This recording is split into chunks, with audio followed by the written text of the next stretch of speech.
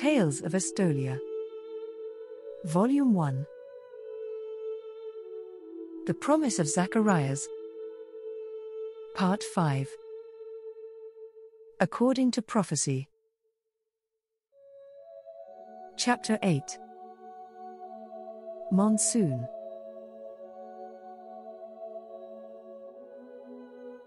As I deciphered the inscriptions from each of the secrets, I was confused by references to the grand design.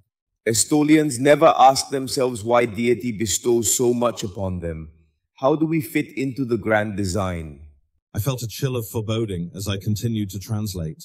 What will we, as a nation, do for deity that we are given such great rewards now? Deity was adamant in response to my prayers. Estolian society would play a crucial role in saving humanity from the ills of their own follies.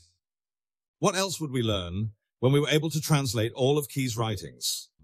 Xavier Archimedes, Zacharian, Adio. Callista went into Orion's bedroom. When she had returned from the hospital, she had stacked all of the presents in his room, unwilling to deal with them at the time. Now she ran her fingertips along the ribbons, tracing the raised designs on the fancy wrapping paper, wiping some dust off another.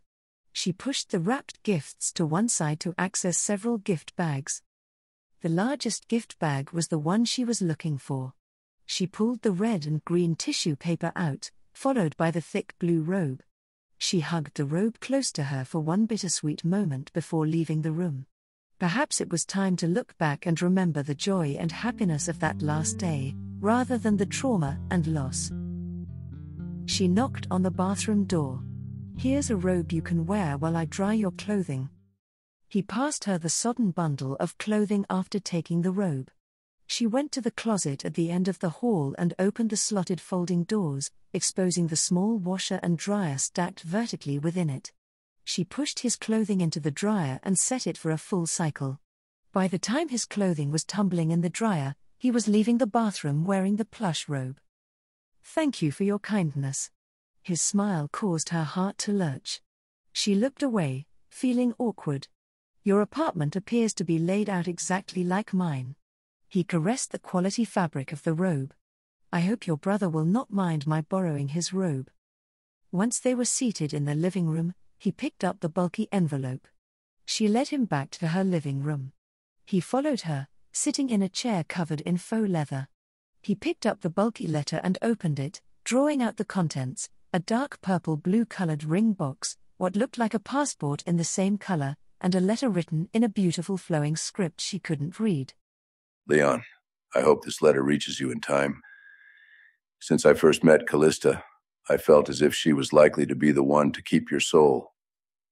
Originally, her brother and I planned to bring her to Estolia for the holiday, but she lost her family in a tragic accident a year ago, and I knew I would have to approach it differently.